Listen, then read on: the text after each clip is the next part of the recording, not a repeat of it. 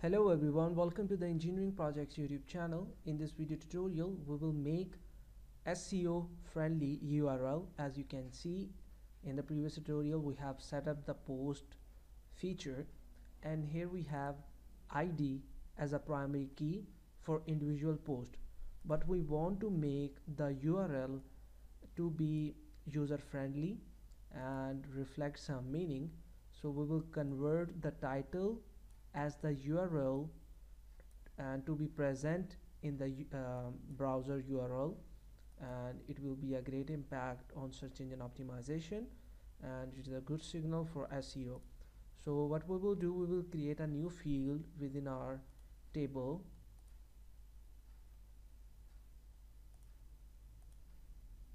Here we have table. We are going to add a column here, new column, and name that as SEO URL, and it should be type of text, or you can use varchar, having a great number of and having a great amount to be able to store the record information. SEO URL. I'm using text, generating script, and executing the query.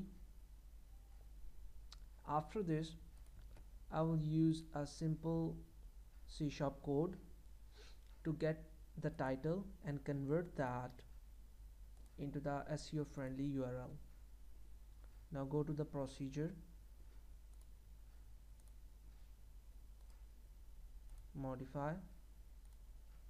When we will insert record, we also insert SEO URL, also declare SEO URL here,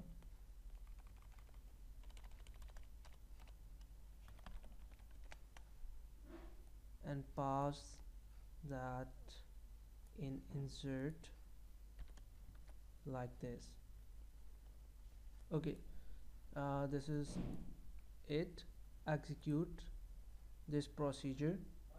Now stop the application. Now we need to find the insert function by going into the index, and here you can see we have this action reserve, which is used to insert record. So we will add SEO URL here, and we will not pass the title directly, but we will use a simple replace method,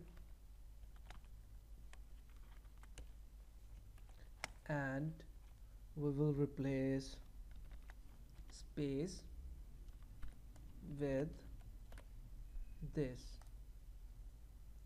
Now execute the application,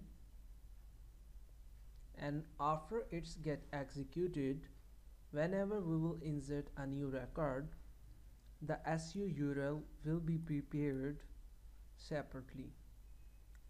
Here we have a get query, so we have null SEO URL.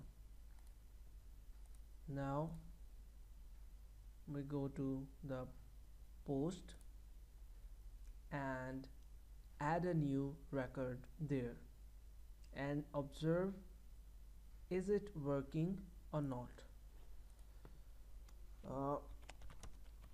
How to make URL SEO friendly in C#.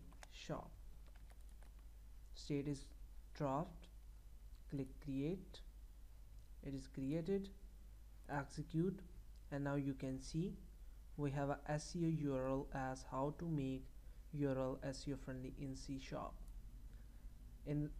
This is it.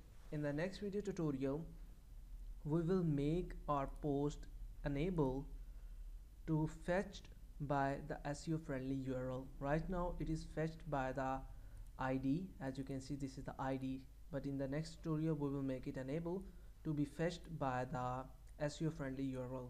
I hope this is informative. If you have any kind of question, you can ask us, and don't forget to subscribe the Engineering Projects YouTube channel. Take care, bye bye, have fun.